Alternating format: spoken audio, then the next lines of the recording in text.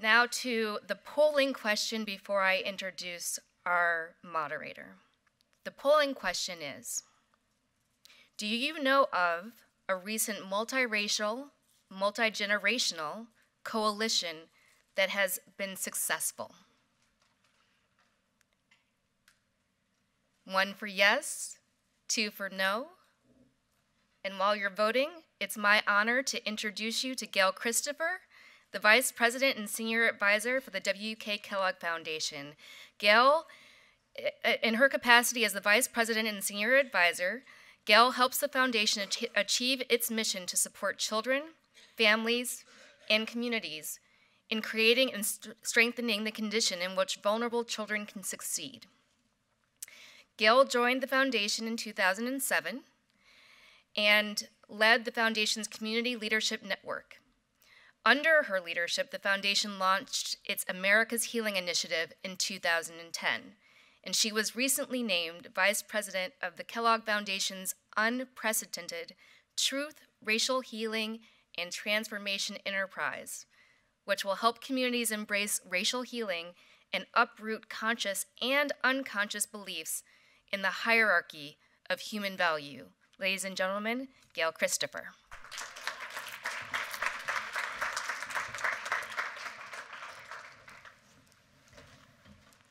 Thank you very much. And we have the distinct honor of being the last panel of the day. So we're going to try and energize and engage you. It has been an amazing experience to be here, to listen to all the insights as our panel comes on board, and I will introduce them momentarily. But I wanted to say that the depth of the conversation here today, the variety, the insights, the inclusiveness, they just mark a very important model for us as we go forward. And I just wanted to applaud those who organized and brought us together. So let's give a hand.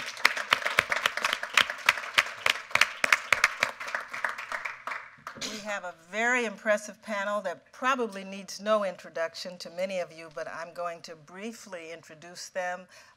We have Mimoa, President and Executive Director of the Asian American Advancing Justice Organization, Mimoa. We have Malika Sada-Zar, Public Policy and Government Relations Senior Counsel, Civil and Human Rights for Google. And I understand Google gets more eyeballs than any other company. Is that true? I think so. Absolutely. We have Jonathan Likes, Coordinating Council Member for BYP 100, Black Youth Project 100. Excellent. And we have, yes, absolutely. And we have someone who needs no introduction to all of us. We have Wade Henderson, President and CEO of the Leadership Conference on Civil and Human Rights. Welcome, Wade Henderson. As has been characteristic all day, you see a multi-generational and an inclusive panel. Wade and I, we bring up the long in terms of the generational perspective, and we have multiple points of view, and that's really part of the challenge we face going forward. This panel is talking about tomorrow's urban civil rights coalition. Now, there's some debate as to whether the idea of a coalition is old school. And you know, today's definition is more about network than it is about coalition. I looked up definitions of coalition, and it's when a group of people come together, usually temporarily, to achieve a common purpose. So I think that that's gonna have to be part of the process of achieving our desired outcomes. Then I looked up network, and network was described as a connected computers. Or it was a verb, you know, interacting with folks, changing information so you could change your career, you know. So I was like, okay, let's not get sidetracked by the fact that we probably have to work together to achieve our common purposes. But we can go into more depth on that. I do want to, I've been given a few minutes, and I do want to take that few minutes to say to you that what we've been hearing about all day is the challenge of the belief in a hierarchy of human value. Now, that's the way we talk about what manifests in our society as racism and other ways of creating the perceived other. Racism, or the belief in a hierarchy of human value, it gave permission to relegate anyone that was perceived as different from the dominant group into an other category. But what's important is that that's part of the DNA of this country. When people talk about the first, second, and third Reconstruction, what I'm reminded of is that we never reconstructed the fundamental belief upon which we built this nation. And that belief, unless we uproot it and transform it and replace it with another way of relating to one another as human beings, that belief will continue to manifest through oppressive systems. Now, we can change the systems, and we can modify the outcomes, and we can legislate, and we can litigate, but if we haven't changed the habit of mind, and that is what a belief is, it's a habit of mind, it will continue to be manifest in our experience. The truth is, we know enough about how the mind works today that we didn't know 100 years ago. We didn't know 200 years ago. We didn't know 300. We didn't ever know how the human mind operates and how stories become the basis of the human experience. Nor did we have the technology revolution that we have today to shape and fuel those stories. Our belief is that you can leverage where we are as a society today, and you can have a movement that has as its intention the uprooting and the replacing of that fundamental belief structure of a hierarchy of human value. And that's what the Truth, Racial Healing, and Transformation Initiative, or Enterprise, is about. We believe that it's time to shift our expectations about how we relate to one another as human beings. And once we envision that shift, that transformation, everything else has to change.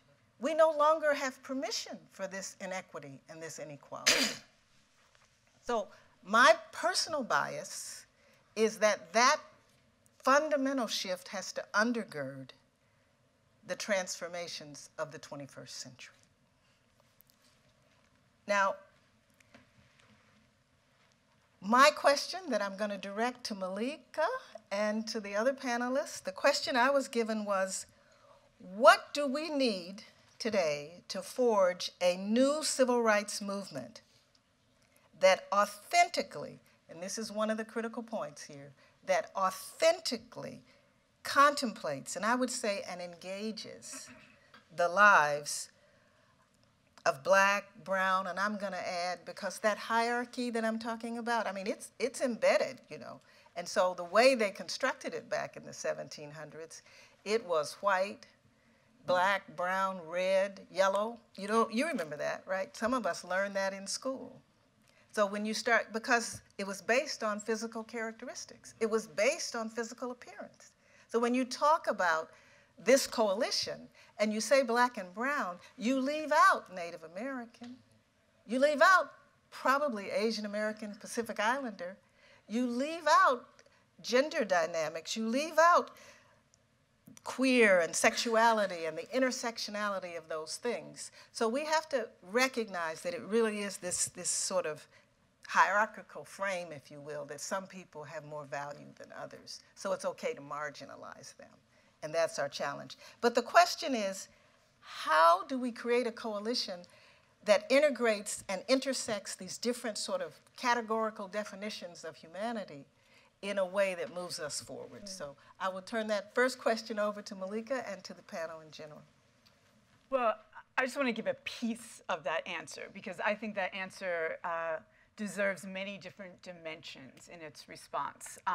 And I will start by saying that I have a lot of belief and inspiration that I draw from the work that Black Lives Matter and other young Black and brown folks are doing, where there is a language in a way that I have never heard before that is intersectional around identity, that it is not a singular identity, but a real grappling with, right? And it has to be a grappling, an exploration of many identities and being able to use the space of complex intersectional identities to forge a movement of justice. So I have a lot of belief in the millennials around how they are trying to come to terms and grapple with an authentic intersectional movement.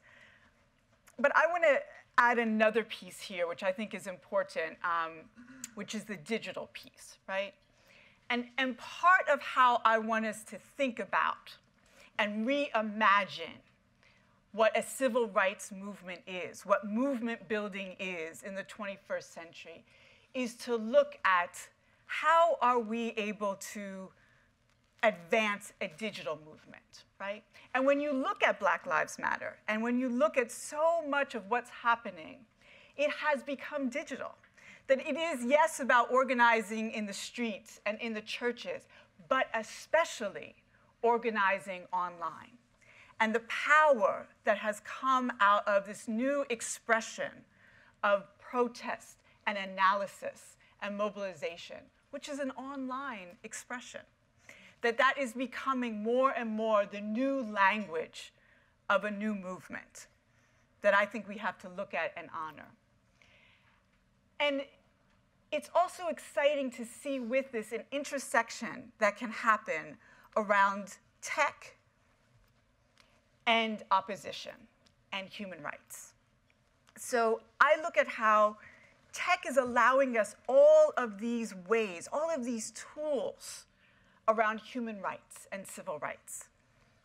The smartphone that you hold in your hand, whether you hold that smartphone in Ferguson or Uganda, is an opportunity to bear witness to abuses and to take that abuse and put it into the global conversation through social media.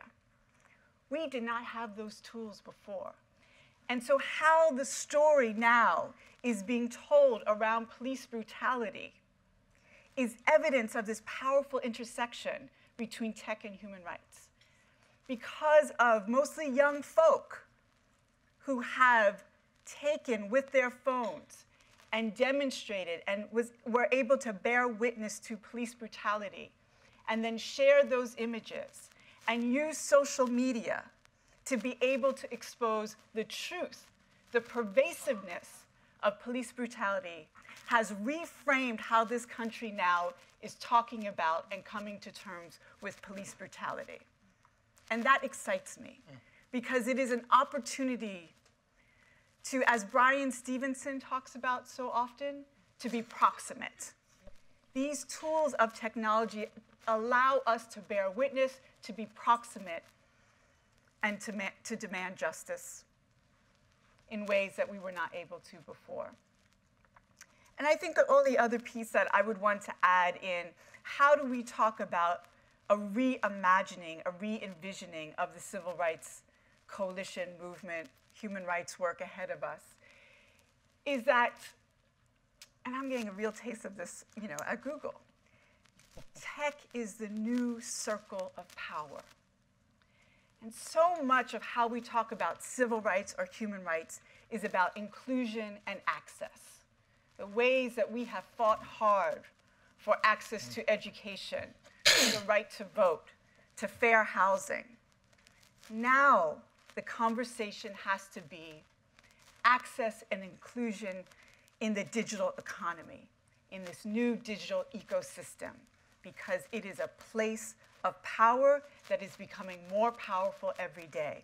So how are we creating pipelines into the tech industry? I think that's why Black Lives Matter is part of this conversation, right? Whose lives matter? So that when we see who is in tech, it is representative. Making sure that girls of color, boys of color are learning how to code. Making sure that those who are in the leadership of the tech community are representative of Black and brown communities, and ensuring and fighting for and seeking out how to be in constant dialogue with the tech community as people of color. And so part of what I have been trying to push forward as a human rights lawyer first and foremost is that digital rights are civil rights, right? And so in the same way that we have been civil rights defenders, human rights defenders for inclusion and access, now we have to take that language and that rights-based framework and push it into the context of the digital economy, of the digital ecosystem, and fight for, demand, hold accountable our inclusion, our access to this new circle and place of power. Thank you very much, Malika. And you used the word power several times as you described the challenge, and I think we all resonate with that. It's been throughout the day. Other words that have been brought up in the interaction with the audience, a reminder of the importance of gender and intersectionality. And I'm gonna direct this next question to you, Jonathan. How does your project, Black Youth Project 100, build power by working through a Black, queer, feminist lens? So Malika already started talking about the importance of identity and how this new civil rights, the Black Lives Matter movement, the movement for Black lives, and the work that Black Youth Project is doing is trying to ask the question, who are we centering? And how do we not make the mistake of pushing those populations that have consistently been invisible into the periphery, but how do we center those voices in those communities? So that if I'm in Ferguson and all I hear is the name of Black cis men, we have made the same mistake that we made 50 years ago. So how do we lift up the voices of trans Black women that have been killed and brutalized and beaten by the police, just as other populations of the Black community? So I would absolutely say that our Black queer feminist lens is about who are we centering, how are we centering those communities, and how do we make sure that we're not leaving the voices of Black women and trans people and queer people behind. I do want to come back to something, this dialogue, this conversation, this discourse about technology. I'm 25. I grew up in the technological age. I would consider myself technologically savvy. I think in the last year, there has actually been a lot of caution around our uses of technology in the movement. This idea of surveillance, the idea of privacy, the idea of who is watching us now and who was watching us then, thinking about COINTELPRO. Folks are getting real nervous about this idea about relying so heavily on technology in so many ways, to the point where we used to take our notes on Google Docs, we take our notes on paper now. All right now. So I think folks in movement spaces are really getting to a place where we're trying to think about protecting our privacy, protecting how we're entering into technological spaces, and really going back to the #1 rule of organizing. It is based on relationships. We need people to be in the same room, talking to each other, and building relationships based on radical love. And if that is not the central to our analysis of organizing and movement building and how we're thinking about power, then we're going to be standing 50 years from now looking at the same list of problems that we were dealing with 50 years ago. I was at the 50th anniversary of the March on Washington back in 2013. And when you hear the list of issues they talk about, and I look to my comrades to my left and right, and it's the same list that we're talking about today, what are we doing differently? How do we do something different that will be sustainable? So in Black Youth Project 100, not only are we trying to make sure that we're centering the populations that are most marginalized and most left behind, but we're starting to think about how are we creating new systems that meet the lives of young Black people. It can not only be about reform anymore. we can't just be talking about reforming the same systems that were never made to meet the needs of black people to begin with, on down from criminal justice to foster care systems to the education systems. These systems are doing exactly what they were meant to do: oppress black people, silence black people, further oppress black people. And I think for the first time in a generation, we're getting to a place. By the way, Black Panther Party also believed in creating new systems that met the needs of black people. But we're really trying to think about how are we creating systems that meet our need, that are radical, that are different, and that approach our lives with love and care. All right. Excellent. Thank you. Well said. Wade, I think this is a good segue into, I mean, you've had a lot of experience with coalitions of the last century. You've had a lot of work. Is that funny? At least the last century, right?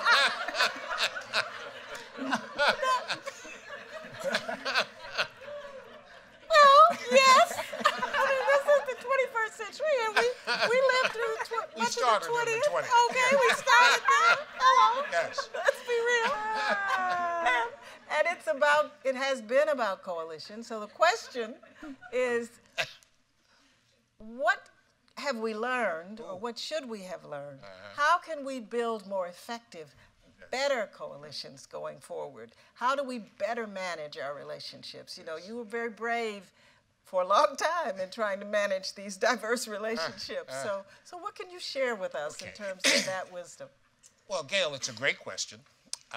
Let me say I'd like to begin by trying to harmonize some of the comments that Malika and Jonathan and you began with. I'd also like to say that recently I announced my retirement at the end of the year. So while I don't take it personally that I've been around for a full century, I certainly feel that I've contributed my time in place. Let me say, first of all, that you began by talking a little bit about your new responsibilities at Kellogg. And I will say that I have become convinced over time that we as a country, we are an ahistoric people. We are not aware of the circumstances that gave birth to who we are today. And that until we have a meaningful process of truth and reconciliation, it is unlikely that we will create a foundation predicate for the kind of change that I think we'd all like to see happen. So I think that's number one. I think the United Nations has helped us by beginning last year to create the Decade of African Descendant People. It is an opportunity to bring forth ideas, programs, projects that help pave the foundation for truth and reconciliation. So just as one example, Malika mentioned Brian Stevenson, who is a dear friend and whom we're honoring this year at our dinner.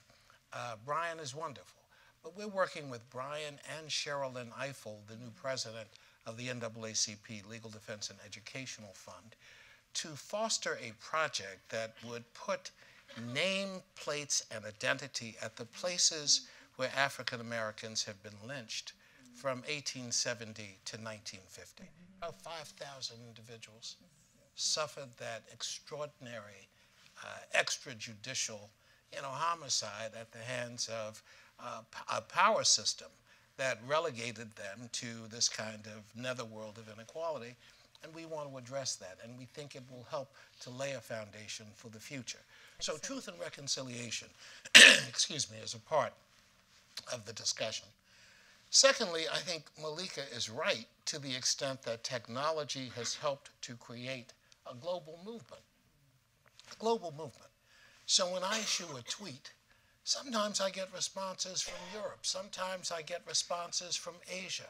It's amazing how many people read your Twitter feed.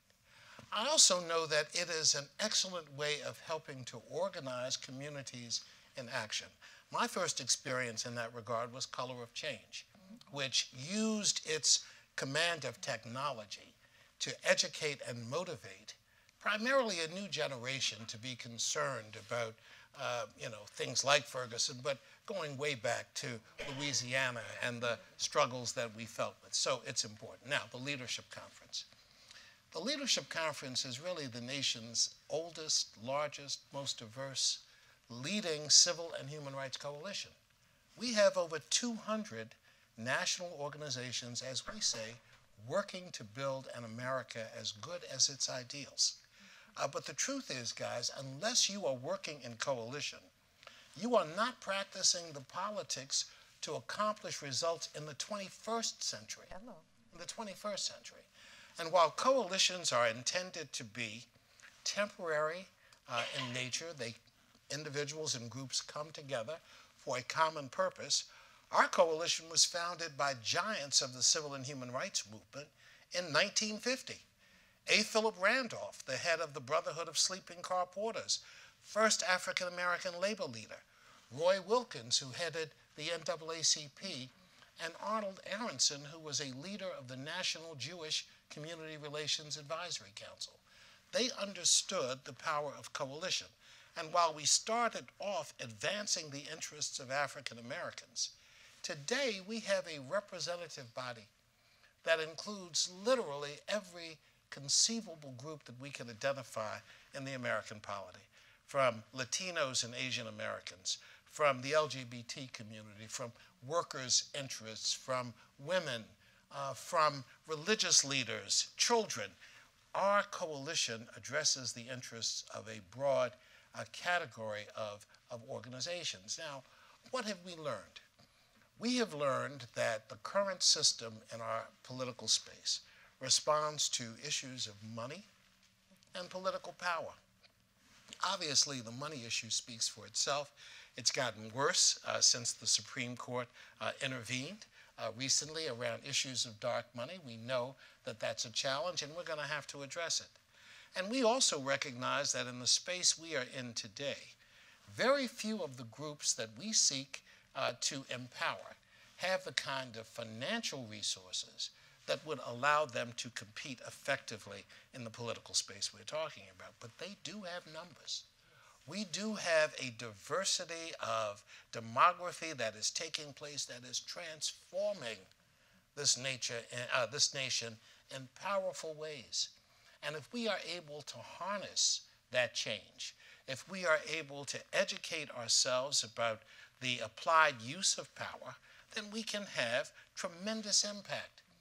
And so some of that power is tied to the political space that far too few of us fully avail ourselves of. Every vote, look, voting is the language of democracy, guys. It's true. If you don't vote, you don't count. Every vote that we do not make is a vote in favor of the opposition that would keep us down and in place. So harnessing the voting potential of the current generation in power, but also tapping into the new millennials who are making change that at this time is not tied directly to an exercise of voting power, but can only be accomplished through a reinforcement of that voting power, is something that we have to avail ourselves of. So here's my last point. When I look at places like Ferguson or Baltimore or Chicago and see that the Black Lives Matter movement, Black Youth Project, and others have been successful in removing 3 police chiefs who have been responsible for some of the worst practices, right, that have taken place across the country.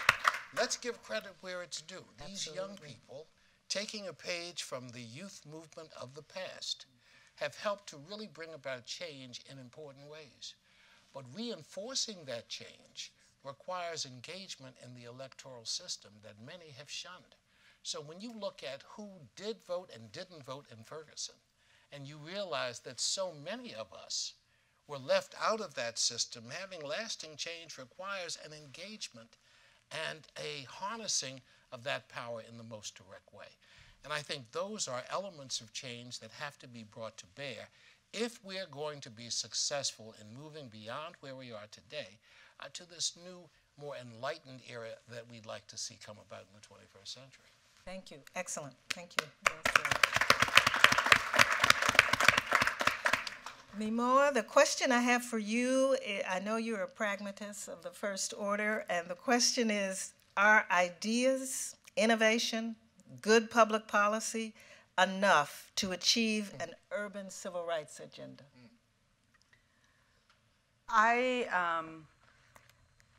think Jonathan has it right that 50 years later, we can look on our right and our left and say, we're still talking about the same things.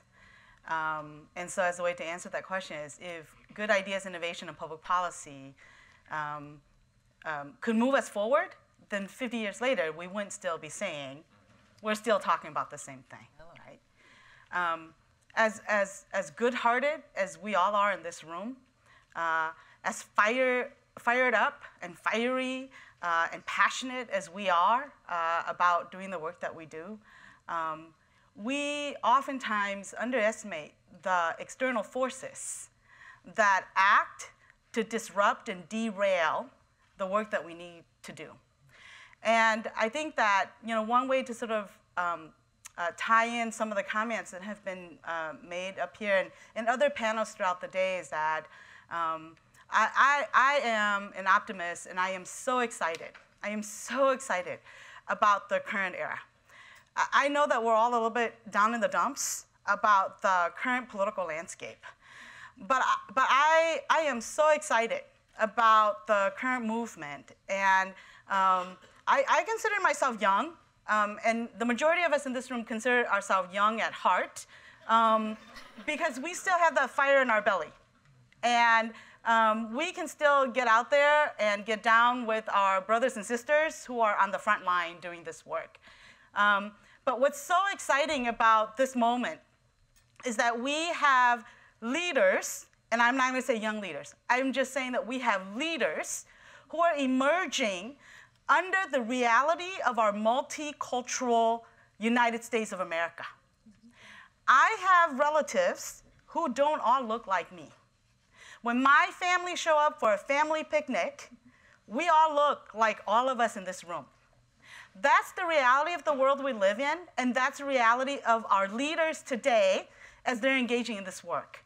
And so as Jonathan's talking about the intersectionality of the lens and the frame that they're doing their work, that kind of leadership is what we need to actually bring in the innovation creativity to be able to derail the disruptive forces that are forcing us, right, to be in this paralysis space. So let me be a little bit more concrete. I think I've been a very frustrated professional Asian. This is the first time in my life where I have been an Asian American working with an Asian American organization being told that I can only speak on behalf of Asian Americans. But you all know I come from a space of being an elected official. And I'm one of the few people that there is some honor to that task, and that I'm kind of earnest that there's a certain responsibility and obligation that comes from that. And for the 10 years that I was in office, I fought against being pigeonholed as the Asian senator in the Minnesota State Senate.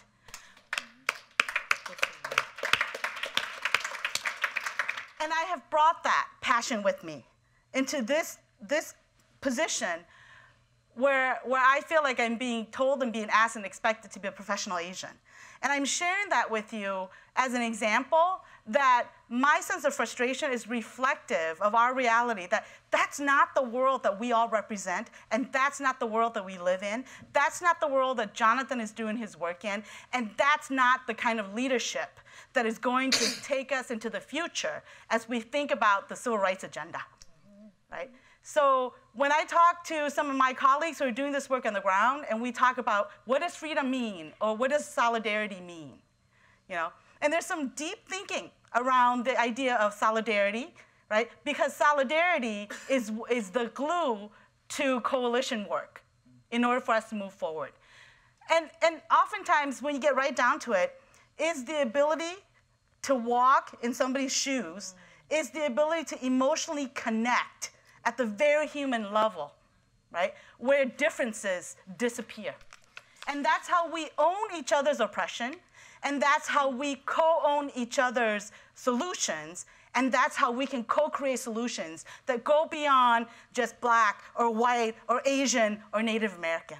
So that multi-culti, right, the multicultural, multiracial, multi-lens leadership is what we need, and it's what we need to exert in order for us to craft a civil rights agenda and in order to move into a future of a coalition that is not just bring together a group of Asian folks into the mix or a group of Latino folks into the mix, but it's actually bring together individuals who are multicultural, multiracial, and how they represent particular interests to be part of a coalition. All right, thank you, Noah. So, you know, we've been doing a lot of talking about, and so given that we're talking about the coalition, the Civil Rights Coalition of the future, I'm going to do something. I'm going to ask you to show me and not tell me.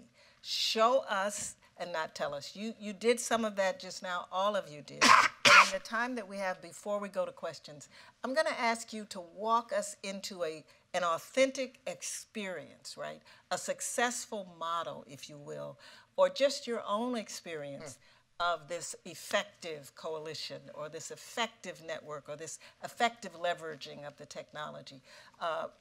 We want people to walk out of here inspired and believing that it's possible. So I'm going to ask you, if you could, and I know you didn't expect this, I'm throwing this at you, to say, you know, to tell us, show us, don't tell us, show us something that demonstrates the real possibility of success in this new way. And I'm also going to ask you all to be tolerant and forgiving, because everyone sort of starts from where they are. And so at least 3 times today, I've had this moment of offense, personally, you know, when someone has said, it's not just black and white. And when they say that, in my head, I realize they're minimizing potentially the significance of black and white, right?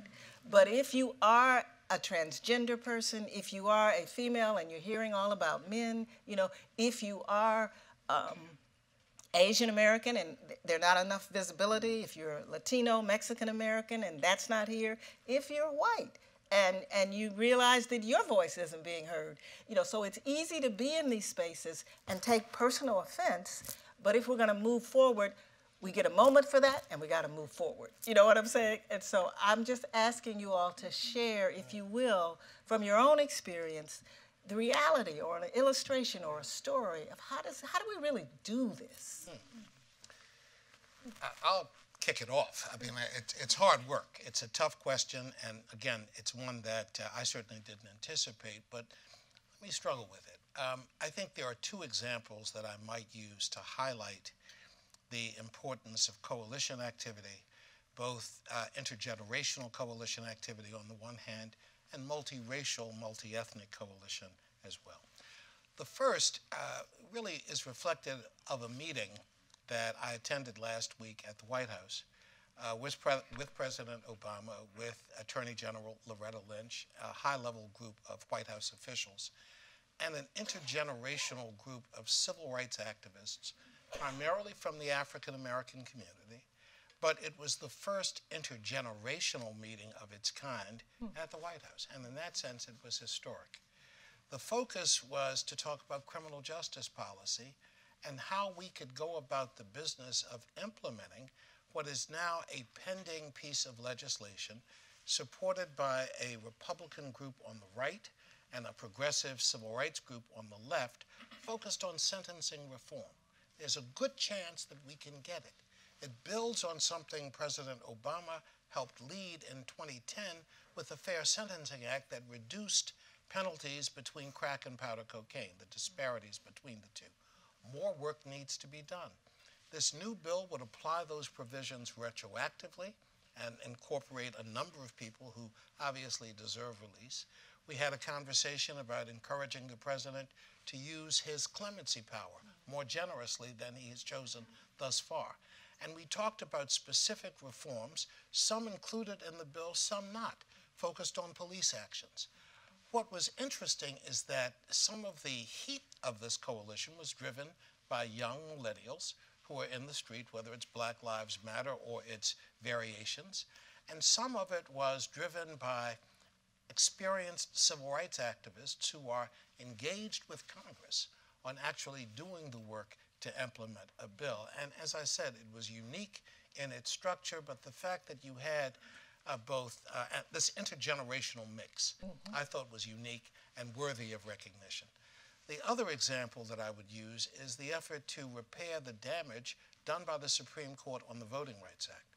The Voting Rights Coalition is a multi-racial, multi-ethnic coalition that recognizes the power of the vote and its importance to progressive causes that we share in common.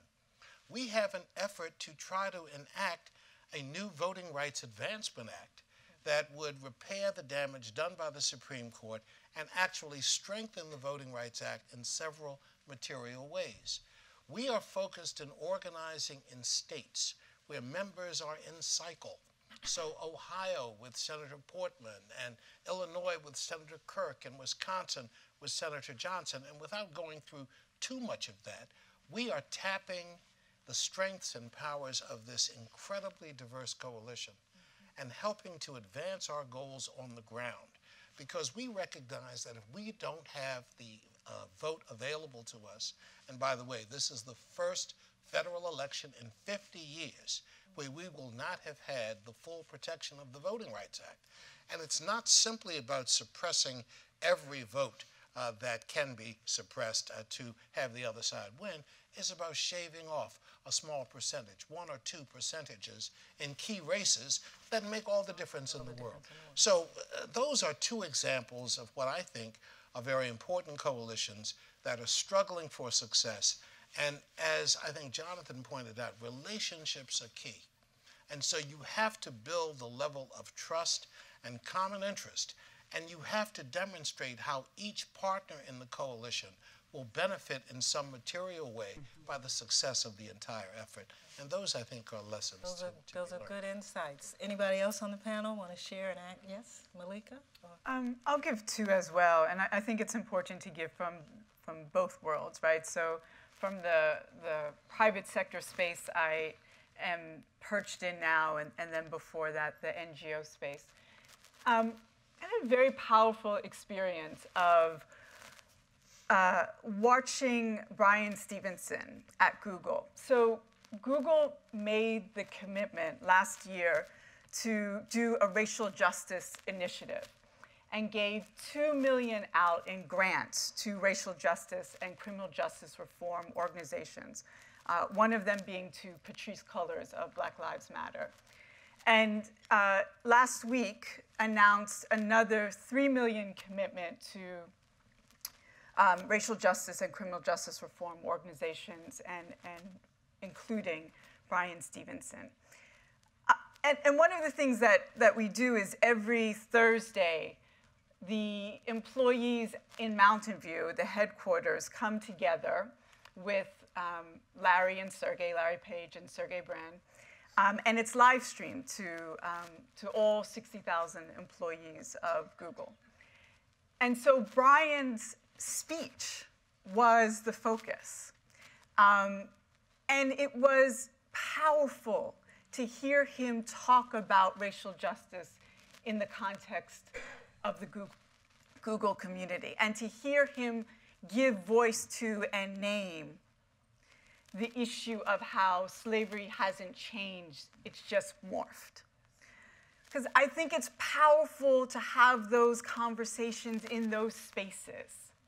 It's not necessarily coalition building, as you're speaking, but it is the idea of creating these places of connection and intersection that we need in order to have justice. Malika, I'm being guided that we have to move on to the questions, but what I'm going to ask you to do, if you could perhaps interweave your second story. Very, very quickly. Into one of the... Absolutely. Okay. I had the honor of putting a report together called Girls Behind Bars, the Sexual Abuse to Prison Pipeline. And it was a wonderful opportunity not to counter the school to prison pipeline, not to counter and mitigate the narrative of boys being pipelined into the criminal justice system, but to say we must expand the narrative to include girls and to understand the distinct ways that our Black and brown girls are being criminalized for their experiences of sexual abuse, and to see the way the civil rights community, the women's community joined us and raised up that narrative was a powerful moment of coalition. Thank you so much. So we're now going to turn to questions from the audience, and given that it's the end of the day, I am going to ask you to ask questions. Good, that was subtle, but you got it. So do we have, the mics are around, or do we have any questions? Or that's always a good sign when you don't. But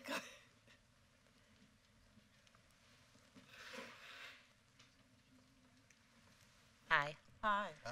my name is Kenesha Grant. I am a professor of political science at Howard. I'm also a millennial, and I teach millennials. And I hear often from them and in conversations with people about them that they feel as though the older generation of folks in the struggle are not ready to leave the mantle and don't trust them with that. So I want to know what you think about that. I want to know whether you have observed that and whether they are making a valid assumption. I assume that you all are not of that ilk, but I want to know what you think about that. Okay, so I'm going to let any of the panelists respond. Anybody have a response to that? I have a response, but I don't want to, right. crowd out others. Look, let me be quick, guys. I did announce that I'm leaving at the end of the year. and let me say why it's important. I announced in part because I believe it's time to bring a new generation of leadership to the helm of the coalition I head. I started 20 years ago. Okay. I was in the middle of my 40s then. I'm obviously not in the middle of my 40s now. The point that I'm making is that if you don't create space for new leadership, it won't emerge. Now, part of the problem, and I think the comment of your millennial students is accurate to a point. Part of why these vacancies are not as open as one might hope or are not as regularly presented as they should be is because many of the people in those positions of leadership have nowhere to go. It is not as if they have earned substantial incomes over the course of their lives. They are now in the senior realm of their leadership. They bring great strengths to the table, but they also, like the rest of us, think about what they do and their professional work. And it is a challenge to find individuals who will voluntarily step away from these jobs and to create space for others. We are hopeful that we are helping to set a precedent for how organizations in the progressive and NGO space can help to accomplish that result. But I think there's a little bit of truth to what your students say, and we have to find new ways of promoting that leadership and growing it so that the next generation is ready to take over and to do the great work that they are already beginning to demonstrate. I would want to applaud Miles Rappaport, who was president of Demos, in modeling, if you will, that he could step aside and make space for a millennial to step in and lead. And I think, but he had somewhere to go. Now, And Miles somewhere was else. exactly. Yes, this he is a did. white Jewish male who had somewhere to go. Yes, he did. And so we do need to bring that understanding and that nuance into the discussion. It's very real that many of our leaders of my generation, they don't have another ramp, if you will. They don't have a university to go to and be a fellow or a chair. It's something philanthropy might think about in terms of how we help to make that more likely to happen. But I would love to hear other comments in response to that. I'll answer that, and I'll answer the last question. I always think back to being in Ferguson, and Jesse Jackson takes the stage, and young people there literally shouting him off the stage, saying, "Not again, we will not yet again have another traditional civil rights movement trying to take over this movement, call it their own." I think young people aren't looking for another Black charismatic male leader. That's not what this movement will look like. So I think that young people absolutely are struggling to find mentorship in ways from traditional civil rights leaders, but also space. And I think at the end of the day, we've just created our own spaces. We've started new organizations, and we're leading a fresh new movement now. But I think absolutely, like, we are trying to look up to folks who have came before us for mentorship and advice, but sometimes that space isn't created at all. I will also talk about a little bit just about how Black Youth Project is entering into coalitional building spaces. As my sweatshirt says, we are unapologetically Black. We make no qualms about that. And we are trying to spend our time organizing young Black people to be organizers, to enter into direct action organizing, advocacy, education. And as we're doing that, it was October 24th, 2015, our first massive civil rights, massive civil disobedience that we undertook. It was Black-led, it was Black women-led, we were strategic, and in that moment, basically, we shut down the International Conference of Chief of Police. We shut down the surrounding streets, we shut down the highway. I was inside the building, chained into the walkway at McCormick Center. So that's the type of radical action that's taking place with young people, but there's also a coalition aspect of that. One, Black Youth Project understands that we cannot build power alone. It is important to work with other coalitional groups to do that. So Dreamers partnered with us to do that in Chicago. There were folks from the API community that partnered with us to do that, but it was still Black-led. We were still talking about the criminalization of Black people in Chicago, and we didn't feel like we had to sacrifice that in order to enter into spaces that were intentionally and unapologetic about building strong coalitions that fight against power. One more point about how we did that. There were trans and gender nonconforming people, a part of the group that of folks who we call them red. They were willing to go to jail and went to jail in Chicago that day. We were strategic in having conversations about, okay, well, if you're arrested as a trans person or as a gender nonconforming person, how do we protect you in that situation? How do we support you in that situation? So not just thinking about centering Black people, building coalitions with other races, but also what are the other identities that come into that space that we have to be intentional as we're building power. And different meanings, absolutely. I'm gonna do my moderator's job and invite another question, and I'm gonna try to direct it to Mimoa to respond, whatever it is. So, do we have another question, Mike? I think I have the mic here. Okay. Thank you. Right here. Do I have to stand up? Okay, I'm sorry. All right. First of all, thanks. It's been a great panel. This question in many ways kind of builds also off of Jonathan, but throughout the day, people have talked about this being such an important and incredible moment. And part of what folks have talked about is the significance of this being different because maybe we're working through a framework of intersectionality. But, you know, when I think about things like, and this is not an attack, but about videos and smartphones and the kind of democratic nature of that, we still generally mobilize around the images of Black men being brutalized by the police, right? And there are certain forms of attack that more readily kind of resonate with us and that we are able to mobilize around. So I'm just wondering how each of you, or one or two of you, might talk about the centrality of intersectionality and a new way of thinking about mobilization and kind of moving urban agendas forward. Who has to be at the center? Who has to be a part of the leadership? You know, what are the issues and how are they different when we center other people? Well, since Gail said that I should take a stab at it, I think that it builds on the model that Jonathan just talked about, whether whether it was intended for it to be a model or not, right?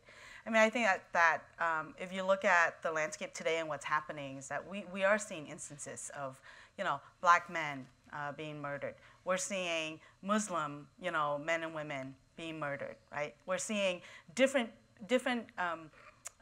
individuals in our community going through these types of different experiences. And so out of those experiences, we need to create the space for the communities who are most affected for their own healing and for their own sense of efficacy to be able to own, personally own that fight, But as Gail has said, the ownership of it is not an exclusive ownership. It is an invitation and a need and actually a cry for a broader coalition for others to come in and be a part of that conversation. Now, I come from a community, and I don't mean to not want to represent the Asian American community. My community deserves somebody as fierce as me to be their voice. And so I proudly take on that mantle. But we are one of the most invisible, one of the most often forgotten in the discourse around what is taking place in this country. And so we're always in need of coalition in order for us to be able to even be at the table. So we understand the value of coalition. But when something happens in our community, we alone don't have the number or the strength to be able to sometimes stand up for ourselves. And so we need the coalition. We need our partners and our allies to give us that space to own that issue. But we also need you all to show up and say, but we're standing right there with you, giving you our strength. And so that's been our experience in our community. And I think that Jonathan has it right. And that what's happening, on the ground with our leaders on the ground, that's why the AAPI kids showed up, because the AAPI kids aren't just AAPI kids, they're also dreamers. Right. And they're also in the trans community, right? I mean, they have these multiple identities that expresses themselves in different environments and different places, but sometimes one person carries all of those identities, right, that chooses to be expressed in those leadership moments. So we've been given the 5-minute warning, so I'm going to ask this to be the final remarks from the panelists as we go through. So Malika, I think you're next. So I would just say that we're in a place of transition, right? So the new narrative has not taken root.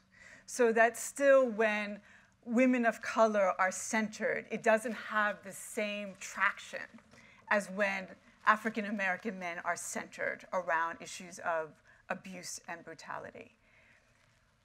But I have to say that, I heard Patrice talk about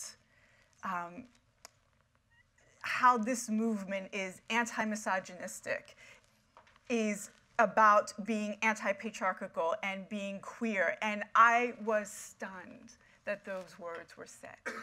It is not the trope of organizing that I came out of. So we are in a place of transition where this new narrative is beginning to emerge. And in that place, 10 years ago, we wouldn't have talked about or seen a Sandra Bland, but now we do. 10 years from now, when she or someone who is brutalized as a Black woman is given voice, she will be centered, because then that narrative will have taken root. And so I think the promise here is that we are on shifting grounds, but what is before us, I think, promises to be so much more for my children, that I know my daughter will be centered in this movement, that her life matters more than my life has been valued, and certainly those who came before us. Well said.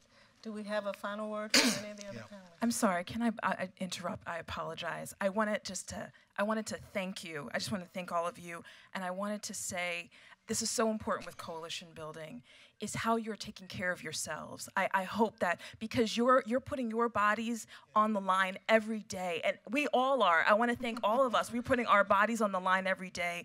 I just want to ask how you're caring for yourself and each other in coalition building. Well, look, it's a great question, and I want to tie it back to the question on the table. Look, guys, we have a very simple motto in the coalition that I had, which is, if you want a friend, you have to be a friend. If you want a friend, you have to be a friend.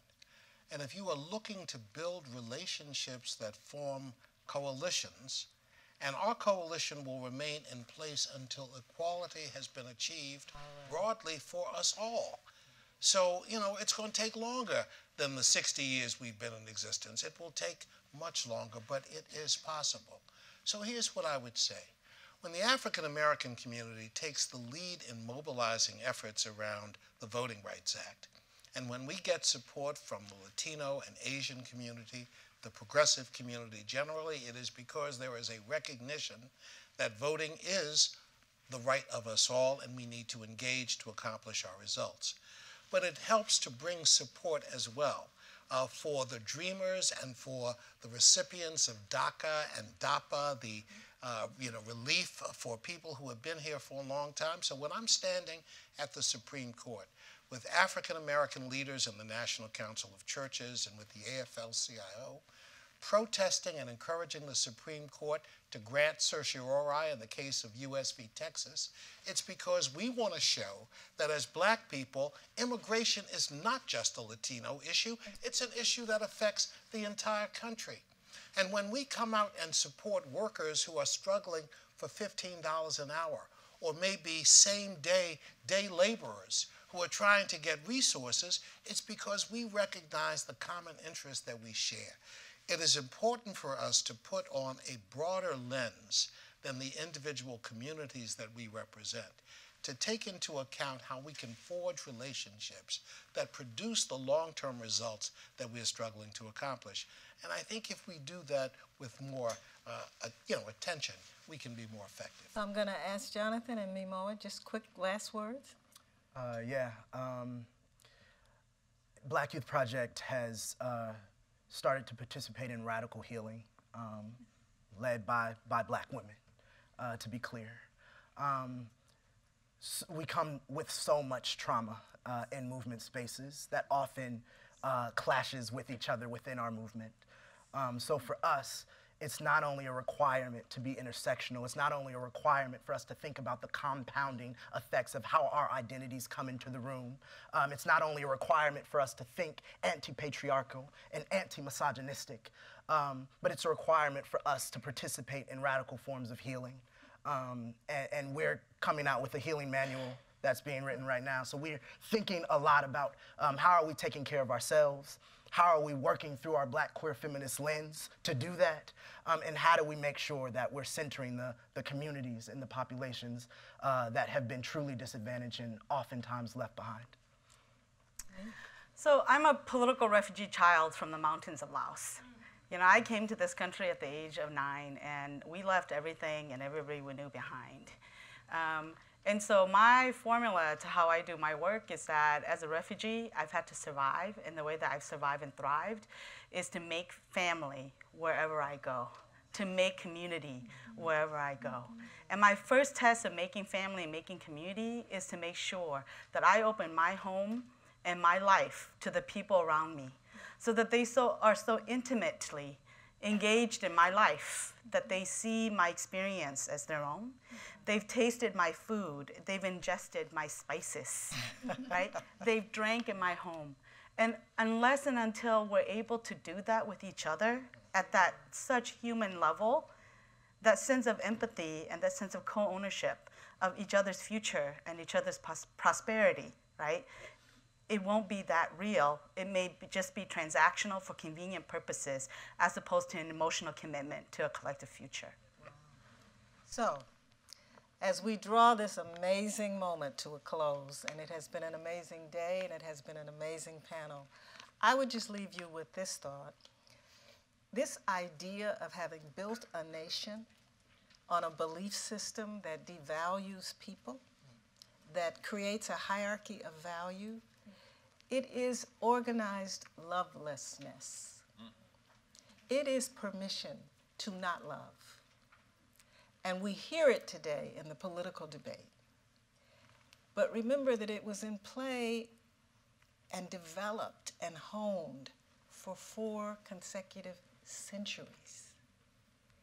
And so one of the things that this moment is allowing us to better understand is the centrality of the capacity to love one another as human beings, as part of one human family.